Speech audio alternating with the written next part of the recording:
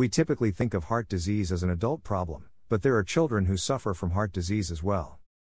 Most of the time, this is little to do with lifestyle and more to do with congenital defects. These are heart problems that the child is born with.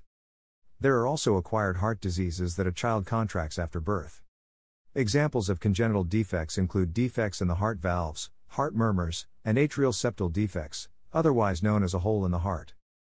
These are conditions that occur when there's a problem with a baby's development before birth. Acquired defects include Kawasaki's disease and rheumatic fever. If you have a child that suffers from heart disease, it's important to stay on top of his medical treatment. You need to be aware of your child's symptoms and make sure that you're getting the right medications. In some cases, surgery may be required. It's a good idea to get a second opinion before allowing your child to undergo a serious operation. You'll also need to make sure that your child leads a healthy lifestyle if he has heart disease.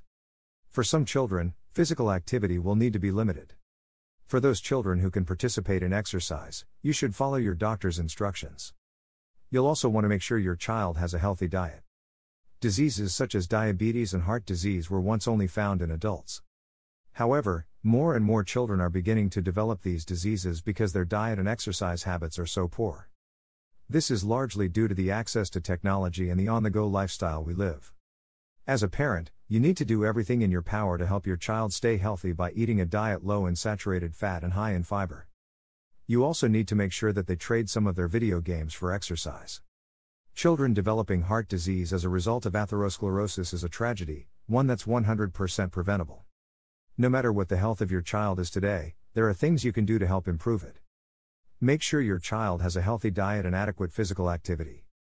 This will help to treat problems from childhood heart disease as well as prevent problems later in your child's life.